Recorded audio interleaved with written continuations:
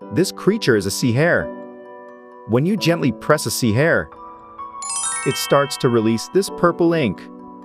What could this ink be?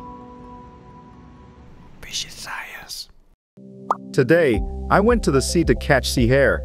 It's a great spot to find sea hare when the water is shallow and surrounded by rocks.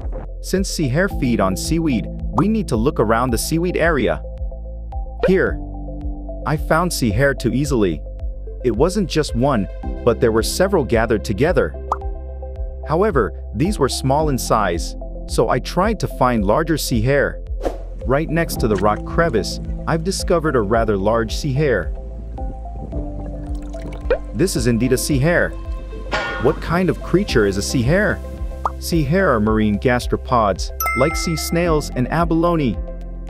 They move around like snails with their foot on the underside of their bodies. And they have two pairs of antennae on their head. The front pair is responsible for sensing touch, while the upper pair detects chemicals. This part resembles a rabbit's ear, which is why they are called sea hares. These sea hares can be cute, but there are also species that grow to be close to 1 meter in length. Sea hares are quite large among marine gastropods. Their eyes are located just below the antenna. However, sea hares have some unique features compared to other marine gastropods. They don't have an external shell. On the back of sea hares, you can only see the soft, crawling part. This is because the shell degenerates and is located inside the body. So, how do they protect their soft bodies from predators?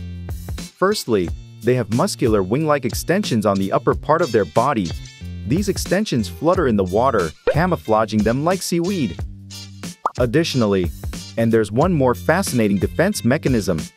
If you put a sea hare in a container and gently press on it with your fingers, then it starts to release purple ink. It can release quite a significant amount. When they feel threatened, they secrete purple pigments from the glands in their upper body to ward off predators. They create purple ink using chemicals found in their prey, such as algae. The substance they secrete can disrupt the senses of their predators. In some species, the ink may be toxic. And interestingly, some species can swim with wing-like muscles on their backs. Isn't it fascinating? Lastly, sea hares have a very unique mating behavior. Sea hares are hermaphroditic and mate as if they are hugging. However, they can also engage in simultaneous mating, where multiple individuals connect in a row. Therefore, they are often found in which several individuals are intertwined. After mating, they attach their eggs to rocks for incubation.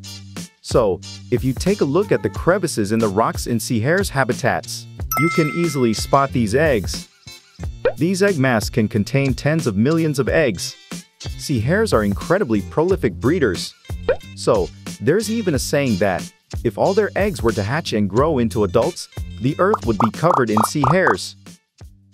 However, fortunately, sea hare eggs and larvae serve as prey for various marine creatures, which helps regulate their population. This video ends here. If you've enjoyed it, please consider subscribing.